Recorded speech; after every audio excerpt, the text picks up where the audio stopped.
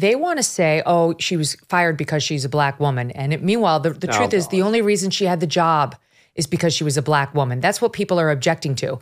If she had been qualified, if she had done her job well, if she'd been a true scholar, even if she'd been a leftist, that would have been fine. I mean, look at and I'm not just picking conservatives, but look at Ayaan Hirsi Ali. She's a black woman. She's totally brilliant. I guarantee you Ayaan Hirsi Ali has never plagiarized anybody in her life.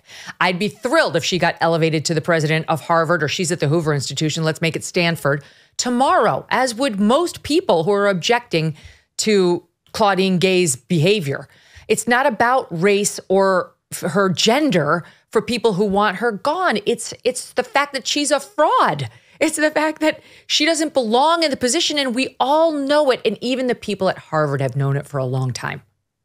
Yeah, but this is what the communist does, Megyn. They know that too. The people who are using that, they use these shields forever because they've always been effective on the right, because the right has some sort of a moral founding, even though the right can get crazy too, but they have some sort of a moral fabric. And the communist does not. He has no moral fabric, so he uses your values against you. If someone actually thought you were a racist, Megyn, if they genuinely thought that, that would bother you, because you're not, because you're a human. It would bother you if somebody thought that. The communist knows that. They know you're not, but they know that, so they understand a great way to maybe attack Megyn Kelly or destroy her arguments is simply call her a racist. They do this all the time. You're a misogynist. You're a racist. You're a Nazi. You're a white supremacist.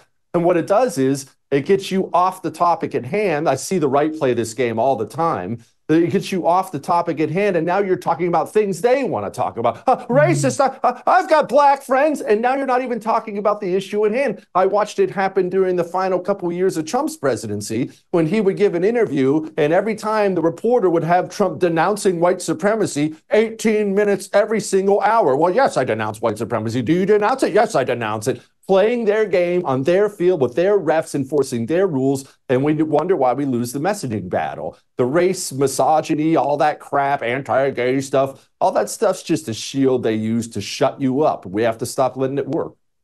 You are so right. Oh my God, what you said is so right. And I'll give you an example today of it in our current presidential politics.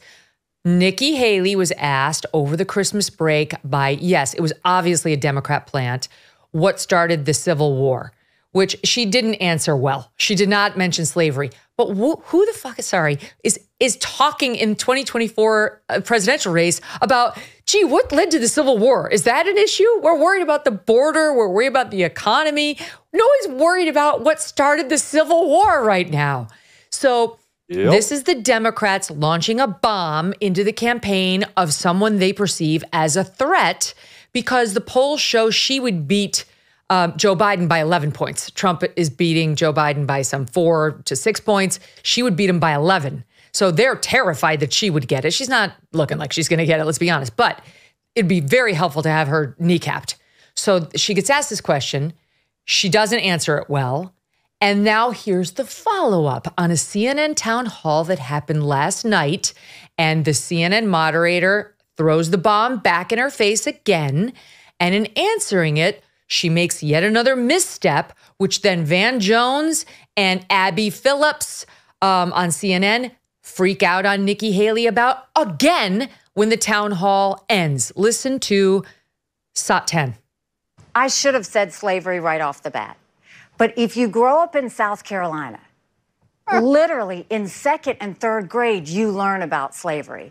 You grow up and you have, I had black friends growing up. It is a very talked about thing. I was thinking past slavery and talking about the lesson that we would learn going forward. I shouldn't have done that.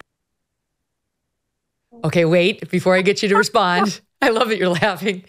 Wait, here's Van Jones after the fact. She was cleaning it up with a dirty rag. I mean, it wasn't a cleanup at all. It's painful. I don't get it. I think it says something about her.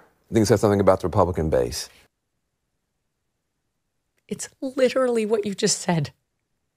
On my life, Megyn, I had not seen that clip before I said it, but they all do it. I had black friends. See, I want everyone to understand, Because normal people will run into this. It's not just Nikki Haley. With your liberal Aunt Peggy, when she shows up at the Christmas party screaming about her 15th abortion, you're going to run into this with her as well. When they sit down with you and they start talk about the Civil War, what about the Confederacy? What about Nazis? They're trying to associate a term with you. They're trying to marry that term to you. They do this all the time, masterfully. And offense, you want to play offense against these people. All the GOP does is know how to play defense. What? I have black friends. Offense is, are you a Nazi? Yeah. Are you a pedophile? Now, that's a horrible thing to say, right? That's a horrible thing to say to somebody, is it not? Well, is it not horrible to associate me with Nazism? If we're going to associate words that have nothing to do with me, and you're going to try to attach them to me, then I'm going to attach them back. I'm going to attach horrible words back to you. Jesse, do you denounce white supremacy? Do you denounce pedophilia? Are you pro-pedophilia? Prove that you're against pedophilia right now. That's actual offense in changing the conversation. But the GOP is so scared of its own shadow, so scared of the media, so scared of how they're going to be framed. They actually get themselves talking about the Civil War at all, Megyn. And about their black friends. Yeah, of course. As if Van Jones or any of those boobs on CNN actually have a single bit of emotional attachment to the Civil War. I'm a history freak. I love the Civil War. I'm not emotional about the whole thing. There's nothing you could say that would offend me about the Civil War because it was like 170 years ago or whatever it was. I don't do math very well. None of these people are emotional about it. They're trying to attach something ugly to you, and all the GOP does is know how to meekly back up and say, I'm not racist, my black friends. It makes me want to vomit, honestly. I know. I distinctly remember it was after, I don't know which controversy it was, but it was one of the ridiculous controversies that the Media Matters crew was making up about me and allegedly being a racist. And a couple of my friends who happened to be black were like, should we go out and do a photo op together? And I was like, it's a hard no. We're good. No. But Nikki Haley just fell into the trap. And, maybe she's too green. Maybe it hasn't been done to her enough. The Megyn Kelly Show is supported by Grand Canyon University. Founded in 1949, GCU is a private Christian university that's dedicated to delivering an affordable and transformative higher education.